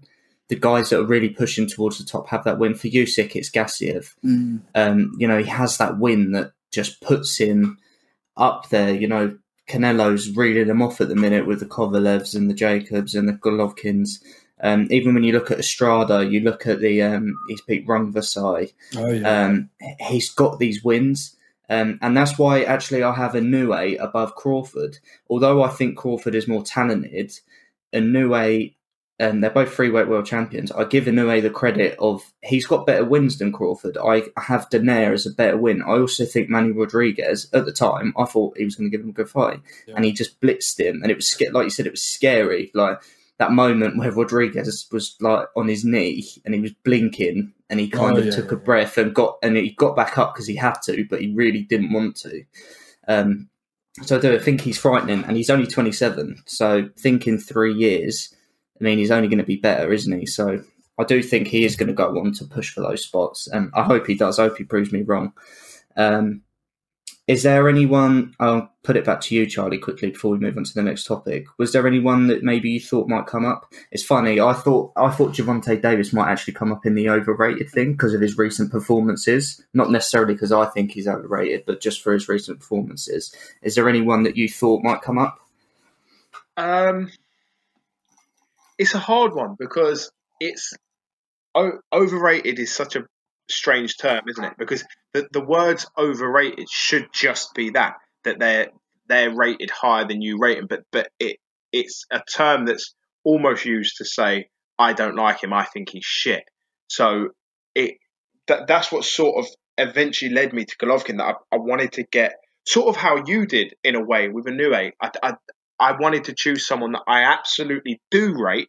I just don't rate him as highly as I hear some people sort of saying. And when you said to me, when you were saying just then before you did yours, that you've got one that people are going to kick off about, and I thought you was going to say Errol Spence. I don't know why. I just felt like that's what was going to come out of your mouth. I have no idea why I thought that, but it did cross my mind. Yeah, I don't know. I don't know what it was. I was just convinced. I bet he says Errol Spence. So I don't know if I thought that was going to crop up earlier on today, but yeah, when you said that, that's what I thought was going to come up. And do you know what's funny? The reason he was one of my picks was actually for the same logic behind Inoue. I think he's brilliant, and I think he deserves to be in the pound for pound list. It's just most people's lists seem to have him in the 4th and 5th ahead of people like Usyk and Estrada. Yeah. For me, he's not that good, but I don't underrate him in the sense that I don't think he should be in the argument entirely. But yeah, it's subjective, isn't it? Because, fighters, their fans think they're underrated, but the people that hate them think they're overrated. So obviously it's subjective to the person. We're going to move into our third topic now, our final topic, and we're going to do our favourite fight of all time. So everyone's got their favourite fight for different reasons. And we didn't just restrict this to, what's your favourite necessarily to watch because it was dramatic or it was barbaric. What maybe it's just your favourite fight because the fighter you supported won. It's a fighter that maybe, you've got a connection with, so you were happy he won that night and it stands out as a memory. So we're going to go to you first, Charlie. What's your favourite fight of all time? So my favourite fight of all time was over inside 4 rounds. Yeah, it was the fight that made me fall in love with boxing. So when you asked me this question, when you put this question towards me, I went through loads and loads of obvious fights first of all came into my head. And then some obscure ones came into my head. And then I decided that I wanted it to be personal to me. And that was the fight that made me a boxing fan, like sort of first and foremost. And I'm not to say that I watched this fight and then I watched every boxing match ever since that day, because I was only 7. So that obviously wasn't the case. But it was the fight that made me interested in the sport, and the fight I always immediately think back to when, what got you into boxing? It's always this. It always has been this. I was obsessed with Prince Naseem as a kid. I loved everything about him. The way he was a showman, the way he talked, how cocky he was, how sure of himself he was. My mum hated him and I loved him. She could not understand why this man was my hero. And I just adored him. And his fight with Kevin Kelly was I remember it was on Sky Box Office. We didn't have Sky at the time, and our neighbour did, and they ordered the fight, and I went round the next morning to watch the rerun. And I was just so excited to see this man. I had no idea at the time who Kevin Kelly was or anything like that. It's what makes the fight so good, being able to watch it back now. And I do watch it back now. It comes on, every sort of, well, depending on if I'm drinking, it gets stuck on, on a YouTube at like 2 a.m. Yeah, the 4 rounds were just explosive. Just 2 guys who weren't that big that were hitting each other that hard. I mean, I don't know if either of you have seen it, and I'm sure you haven't, or when the last time was that you saw it. It's that each knockdown looks like it's taken the other guy out. I think it was 4 to Nazim, 3 to Kelly, and Nazim also had one that didn't count, if I remember rightly. And it was just, I mean, the first round starts with Nazim just jabbing Kelly's head off, and out of nowhere, Kelly comes in with this big looping right that just, it looks like it takes him out. Just his eyes roll to the back of his head, and he's up, and he is, by the end of that round, chasing Kelly around the ring. It was just such a good fight. It was over too quickly, unfortunately, but they were laying such heavy blows on each other that it simply couldn't go the 12 rounds. And if Nazim hadn't have got rid of Kelly, Kelly would have got rid of Nazim. You know, they just wouldn't have lasted 12 rounds. Kevin Kelly obviously said before the fight, "I'm going to smoke your boots," to him. And Prince Nazim, I don't know if you've watched his Sporting Heroes on Sky, but he says to the guy interviewing him, he told me he's going to smoke my boots, and he said, I had no idea what that meant. Like, I'd never heard that term before, smoke your boots. And he said, when he hit me, my feet felt like they were on fire. He said, I don't know what it was, but it ran all the way down my face, through my body, down my legs, and into my feet, and my feet were burning. And he was like, and that's what he must have meant by he was going to smoke my boots. It was so hard that my feet were hurting. So yeah, that is the fight that got me into boxing. I was 7, but it was, I remember it was near Christmas time. I was probably about 7.5 at the time, and as I say, I didn't then watch every fight ever from then on, but it was certainly the fight that I always thought, this will be a sport I just always watch. Good stuff. It's always nice to hear people's kind of stories of what got them into it. Yeah.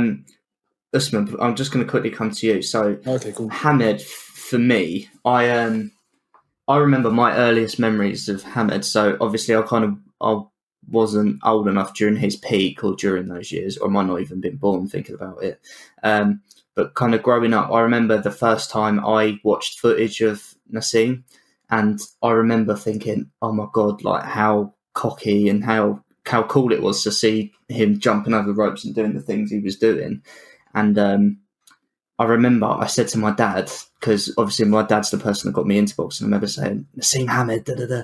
And I remember him going, yeah, but he got found out when he fought Barrera. That's all that matters. What are your kind of perceptions of Hamed, and how do you reflect on his career when you look back? Because you're the same age as me, so how do you hold Hamed? Again, when it comes to Hamed, like you, I don't really have much memories of Hamed, other than, to a lot of British fight fans, he was the hero, But I also feel like he was like Marmite, Marmalade, whatever the saying is. You either love him or you don't. But from what I've seen of him, that's the type of fighter I love to watch. The flashy stuff, his agility as well. It was so weird the way he used to dodge punches. It was like something out of a Star Wars film, something. But when you look through his career, I do feel like he fought a decent level of opposition. Wilfredo Gomez, like Charlie said, Kevin Kelly. I remember a close friend of mine, also mentions to me a lot the Augie Sanchez fight, because Sanchez was one of the few to beat Mayweather as an amateur, and actually one of the last few to beat Mayweather as an amateur. And I've seen the knockout on YouTube, and it was, again, people talk about Gervonta Davis at featherweight, but this man was knocking out guys cold stiff as well for a featherweight. So, and the fact he reigned as well for quite a long time. I did think he achieved quite a lot, but I do feel like he could have achieved more because he retired. Obviously, I don't remember when he retired because I was a kid, but wasn't he like 29 or 30 when he retired? Yeah, he was young. He had a real, the size of him now. He, again, on that Sporting Heroes, he said like he just loved food so much. He was like, when he wasn't training, he was just eating constantly. And he said his training was like the bane of his life. And when he lost that Barrera fight, that was sort of the night. I wasn't, 20 years old when this was going on. I was 7, 8, 9, 10 years old. But what I can remember of it, that was the night, the night that he was really meant to crown himself. And because he didn't, he disappeared for. I'd have to check the dates, but it felt like he disappeared for ages, like out of the limelight and everything. And I think he had one more fight after that, and no one really believed he was ever going to come back for that one more fight, and he did, and then he retired. And I still believe it's people like Nazim Hamed that is the reason people like Joshua, when he lost his fight, was being asked, "Are you going to retire?" Because I feel like that type of stuff used to happen more than it doesn't. Whereas now it gets laughed off. Like, why on earth would he retire? You know, there's still money to be made. There's still big fights. There's world titles to win back and blah, blah, blah, blah, blah. Why on earth would he retire? Whereas Nazim Hamed could have easily thought that as well. Okay, I've lost to Barrera, so what? I'll keep going. But he just didn't. He was just done with it then. And as I say, I remember he came back for one more fight, I believe, and he won that, and then he was gone. And it's a shame. It's a shame, but obviously some people don't have that outright dedication. But he used to throw shots from the most awkward of angles. He would sort of jump into his punches were really weird. But yeah, just I mean, as you alluded to, just knocking people out cold. His knockout of Kelly as well, he just absolutely plants him. Just could really, really fight, bang, and he had everything as well. He was really confident, cocky, and he was backing it up as well. And I know what Jamie's saying about what his dad says, because there was a guy at my old workplace who used to say the exact same thing. Yeah, but he got shut up when he got in the big fight. True, but he also had some very good fights before then, where he was excellent and backing his talk up. Yeah, I think, you were right, Charlie. He returned 11 months later and he won on points, which is obviously out of character for him because he loved to finish people in the distance. He's one of the, bit similar to what we were saying about Andy Ruiz earlier. He got a taste for the limelight and he ditched the Brendan Ingalls setup that really made him who he was. And went stateside with Manny Stewart and that, and it just didn't have the same effect. And when he lost to Barrera, because even though he'd left Brendan Ingle, he still felt invincible. So to then lose that invincibility, it's like you said, it really kind of affects your mindset. And back in those days, you didn't have social media, so if you did disappear, it wasn't quite as, you weren't as hounded as badly if it was to happen now. Yeah. So, Usman, we're going to move on to you. Yeah. What's your favourite fight of all time? I'm intrigued to know this because I don't think I've ever asked you. Again, my favourite fight, there's a little story behind it. And Charlie said his favourite fight was over in 4 rounds. Mine was over in 1. So this fight, I remember back in the days, little backstory. I was 7 years old and Roy Jones had just beat Johnny Ruiz for the heavyweight title. And like Charlie, his hero was, when I was growing up, mine was Roy Jones. Awesome to watch. Like, Roy Jones was my guy. Everyone knows how much I love him. And I remember back in the days, my old man used to stay up and watch fights as well. Sorry, not stay up. He was a fight fan. And there's one particular fight. He used to record them on his old VHS. And I remember as a kid, I used to look through the cupboard and he had all these like little old boxing fights, Nigel Benn, Gerald McClellan, Hagler, Hearns. He had all of them on tape. And there's one particular one I pulled out. Before I pulled this one out, my old man told me the story of Roy Jones's career.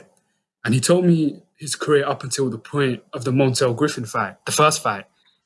And I knew by then Roy Jones had taken the L. I knew he'd lost. And even though I didn't see the fight, from what I had seen of Roy at that stage, I thought, oh my God, Roy Jones lost. How? Okay, disqualification, but still a loss.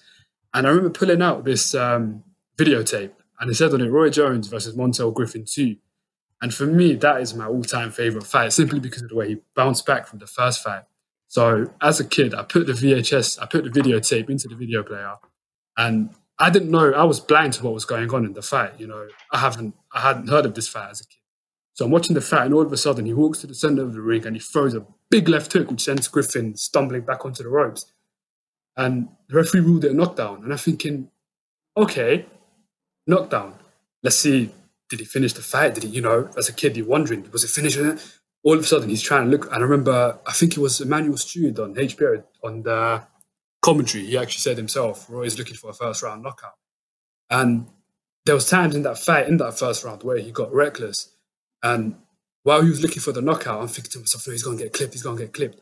And all of a sudden, from nowhere, it's like this punch came from his waist. It was almost like a corkscrew, not a left hook, not an uppercut. I don't know what the punch was, but it knocked Griffin cold. Like, splits the guard right from his hip, left hand. I don't know. I still can't explain what type of punch it was. People can see on YouTube for themselves if they search it.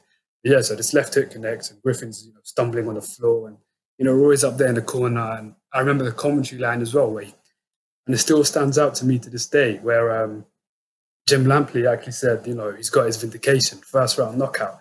And from then, that was kind of, I put it up there as my favourite fight because that's the fight that made me fall in love with Roy Jones. And I still stand by the point. In his prime, he was the most naturally gifted fighter there was. When it comes to pure ability, speed, power, reflexes, the prime Roy Jones was, he was unstoppable.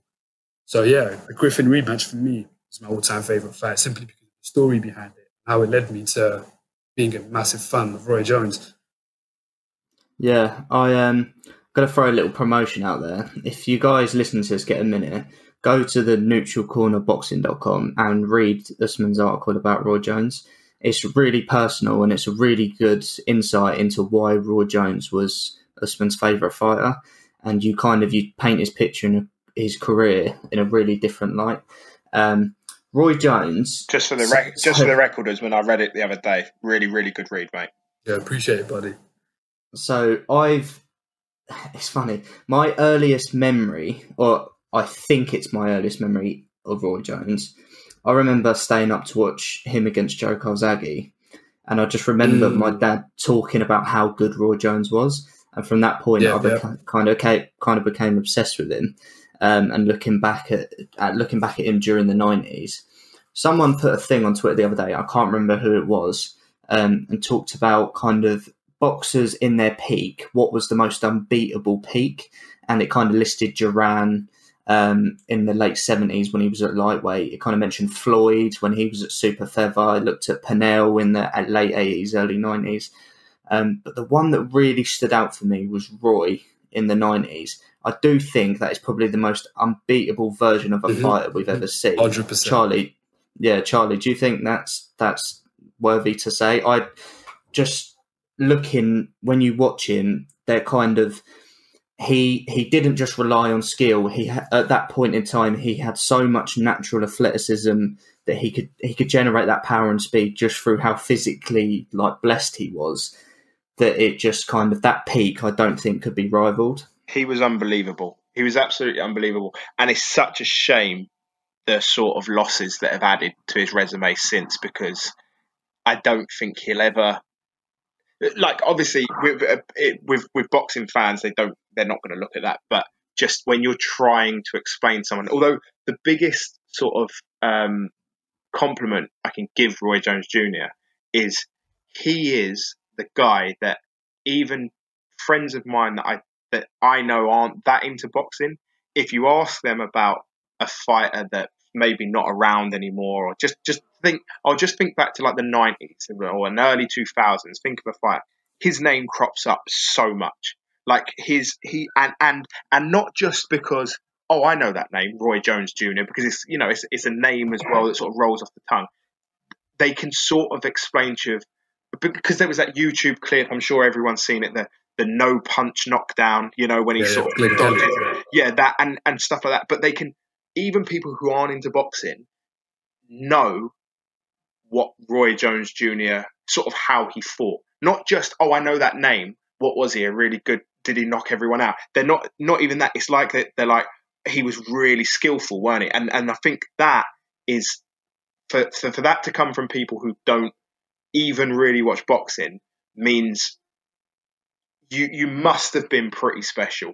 That you got, out of everyone they didn't watch, you were one of the few that they did take their time to actually have a look at. Because, as you said, Jamie, I think it was just accepted in the 90s. He was just phenomenal, and he was just different kettle of fish, to be honest. And it is a shame that, for whatever reason, he could never really give it up by the end. I'm a big fan of Joe Calzaghe, but Calzaghe, Roy Jones at that stage wasn't the Roy Jones that that he actually was, and he couldn't ever give up boxing for. I'm pretty sure he'll announce a fight later this year, to be honest, because he just doesn't want to give it up. And but no, the '90s version of Roy Jones was a very, very special talent. So it's interesting it was interesting because I saw an article on Twitter saying, I've seen a lot of people throughout, even guys I know, they've always brought the argument up saying that, okay, like Charlie said, friends of mine who aren't into boxing that much, and they've always said to me, who did Roy Jones fight? Who did Roy Jones fight? But in 1993, the top 10 middleweight rankings, they had guys like Julian Jackson, Joe McClellan, Roy Jones, Tate, Hopkins was in there, Reggie Johnson. And I remember Mike McCollum as well. Out of the 10, Roy had beaten Roy had beaten 5 of those guys in the top 10. Yeah. Up until that point in his prime. So it makes you think, okay, he did what he did at middleweight, then to go up again and beat Virgil Hill at light heavyweight. And that Virgil Hill knockout was special.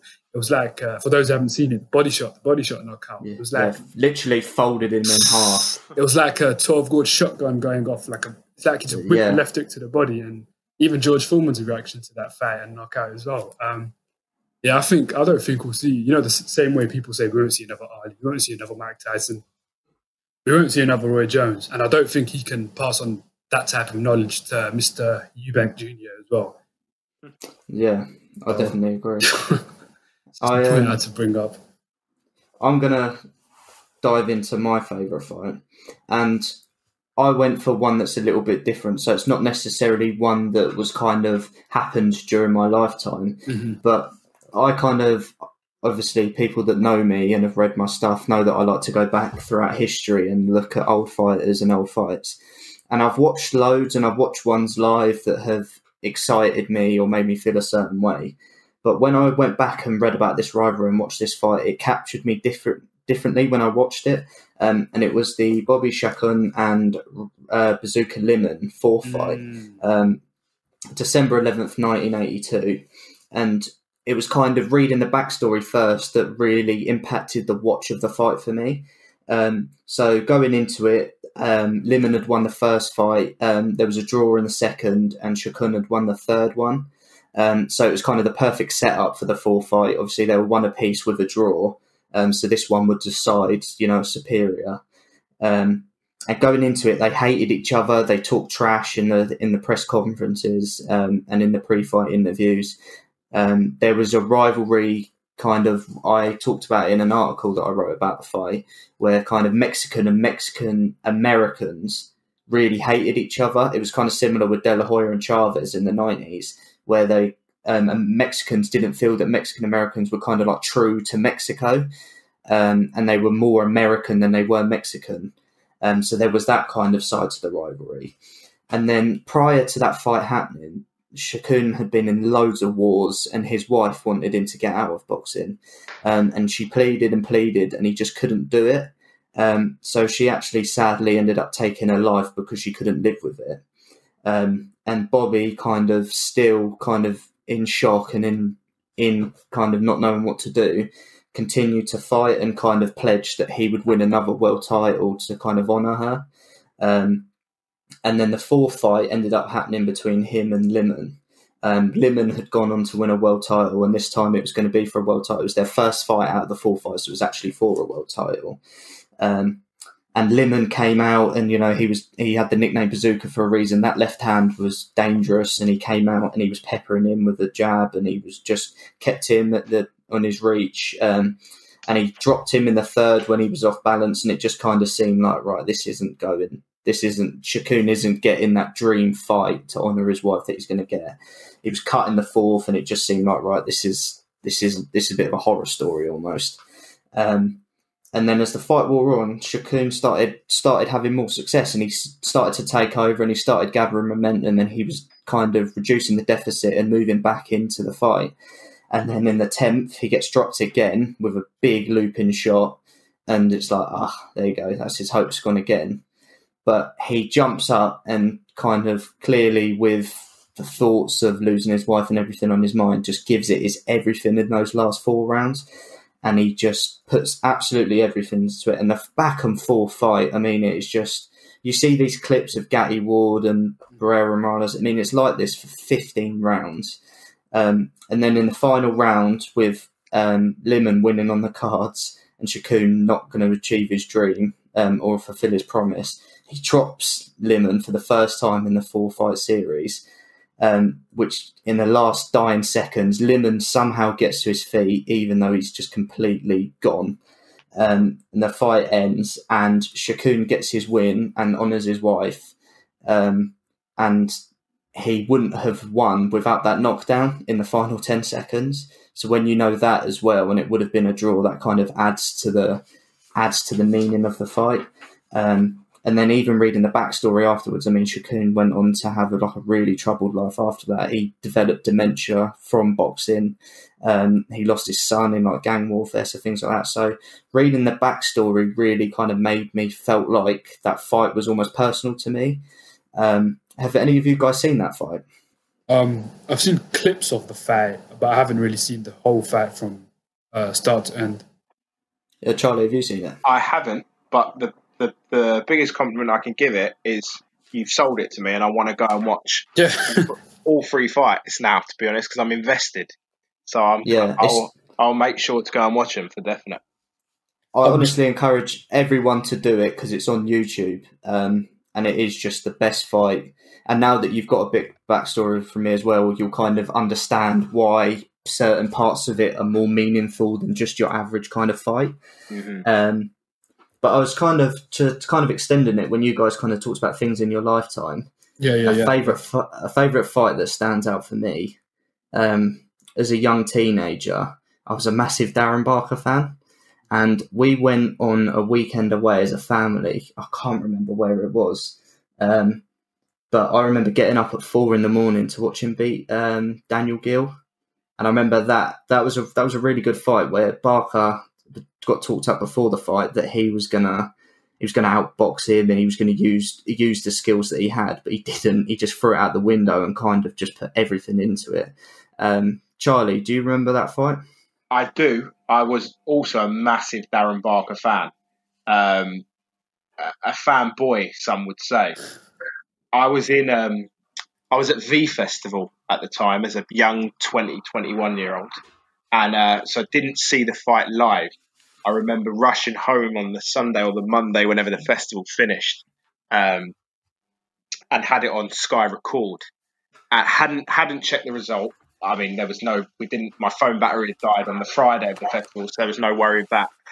Got straight on, watched it, and was just, I mean, the body shot that nearly took him out. Oh yeah. I don't know how he stood up to it anyway, but it was probably, I think I've actually tweeted this to Darren Barker before. It's probably my favourite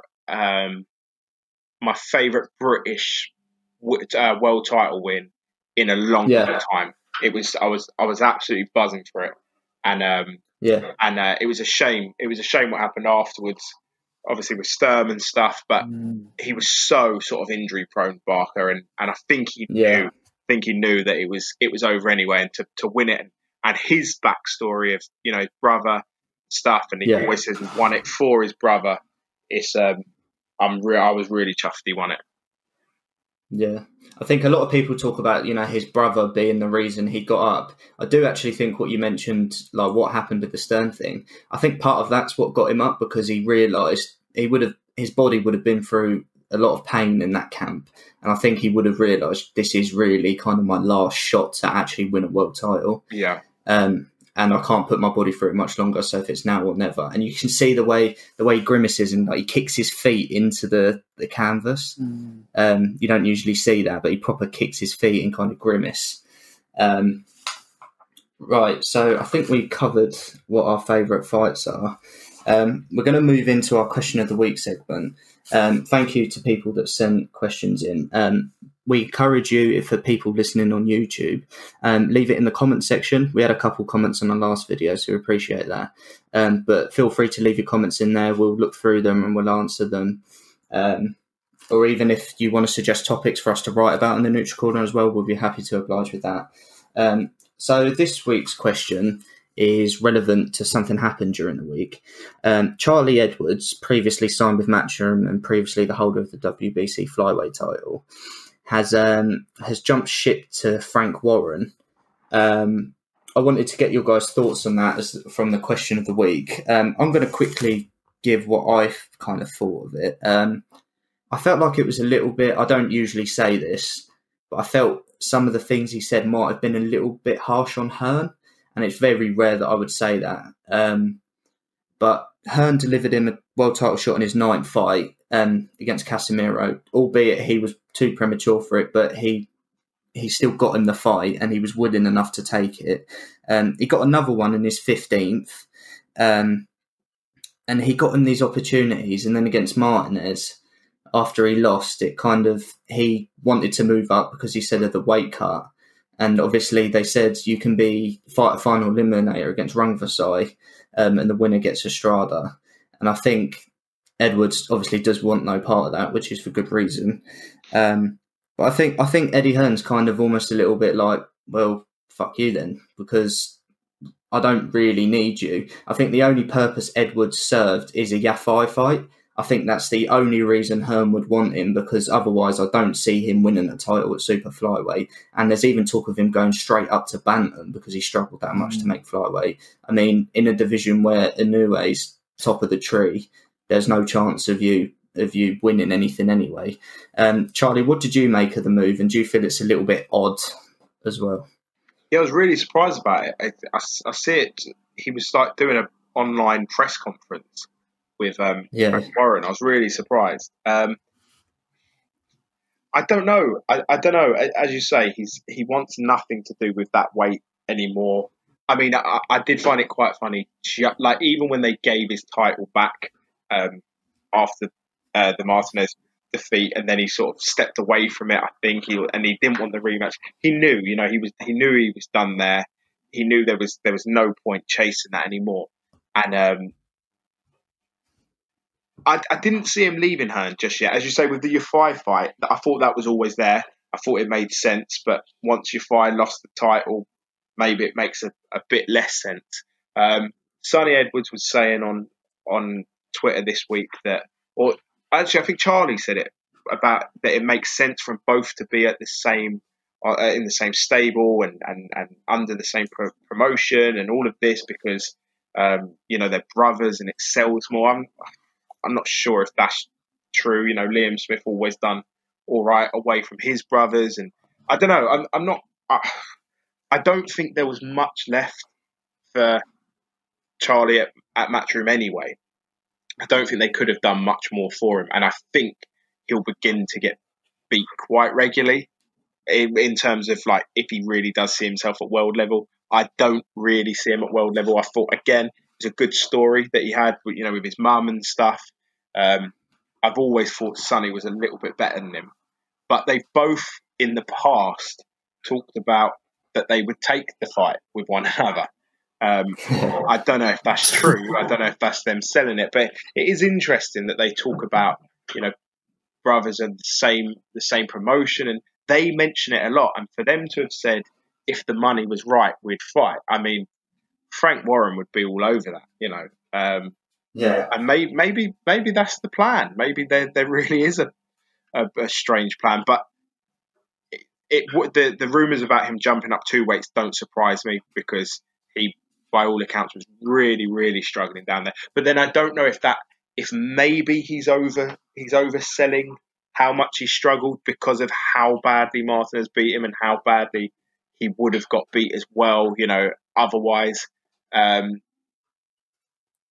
I think I do sometimes like when people leave Matchroom, though, and sort of I like when Warrington left Matchroom and went to do something else, and when he went back again, I sort of thought, well, what was the point?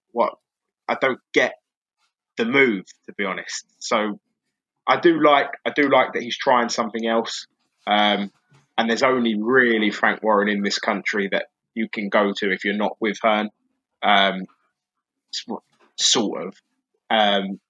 So yeah, it'll be interesting. It'll be interesting to see what Warren does with him. my prediction is not very much, to be honest. I don't see it. It wouldn't surprise me if when boxing's back, if Frank Warren starts talking about the Yafai fight. That wouldn't surprise me if they do start calling Yafai out. But other than that, I don't know what really. Nothing about Charlie Edwards' career at the minute excites me. He can sort of do this or do that. So the move itself is interesting because it is just always interesting when they sort of cross promotions and stuff. And because his brother's there and whatnot. But in terms of, do I think he's going to now make a big step that he couldn't make at Matchroom? No, not really. Yeah, you kind of what you alluded to with kind of the leaving Matchroom. Sometimes it kind of, we all like it. I agree with that, and like you said with Warrington, he actually left, and he kind of did the right thing. He got the final eliminator, beat Selby, beat Frampton, and now he's in a really strong position as one of Britain's best. But with Edwards, it's almost like, why? Because the best, I don't think he beats any champion from super flyweight or bantamweight. No, me neither. And the best option for him was Yafai.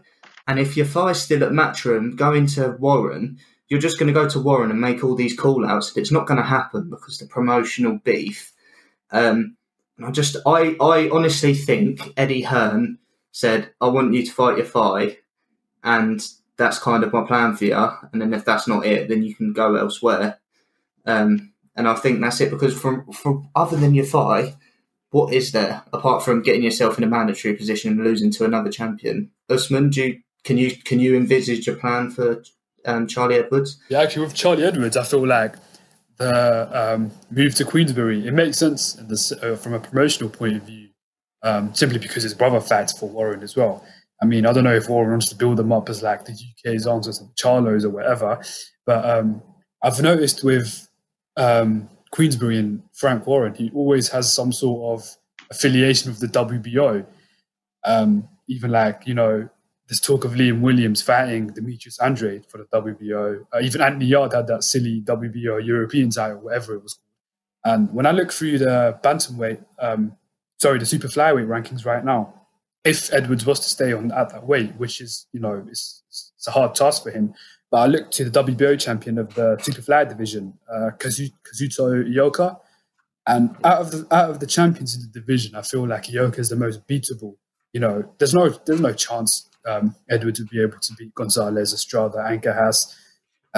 Maybe if Warren has a world title shot for him down the line, if Charlie wishes to stay at super fly, then Ioka's the answer, because there's no way he'll be able to stand with the guys at bantamweight. Your Inoues, like you said, Inoues, Ubalis, Casemiros. And even when you look to the Superman bantamweight division, you've got the Uzbeks, Akhmadaliev and Ray Vargas and Navarrete. All the names I've mentioned are because going by what Martinez did to him, even though it was, it should have been a Martinez win, I feel. I do feel like the same fighters will just, like Charlie said before, they'll just beat him and he will become beatable. So unless there's, Warren wants to go down the traditional WBO route and fight someone like Ioka, or like you guys said, the Yafai fight, which still sells itself, I don't think he'll be able to achieve much as a world champion. That's just my take on it.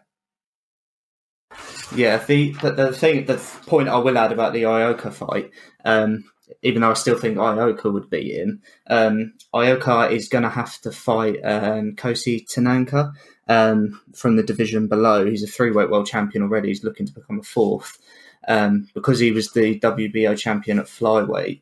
The WBO have that rule where you're instantly mandatory if you move up.